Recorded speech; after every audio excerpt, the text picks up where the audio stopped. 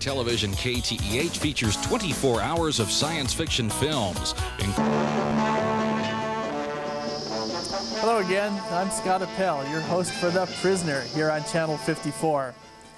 In tonight's episode, A, B, and C, the prisoner's role as the mouse in his cat-and-mouse game with the village changes to that of guinea pig, as he becomes the subject of a sinister experiment designed to invade his very dreams.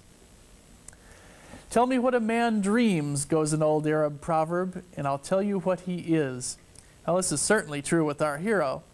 What he dreams on his own is quite revealing, and what he's forced to dream even more so. This episode is full of delightful little surprises, not the least of which is that we're treated to a condensed secret agent episode within the prisoner's dreams. And we get yet another clue as to what his resignation was, or wasn't, all about.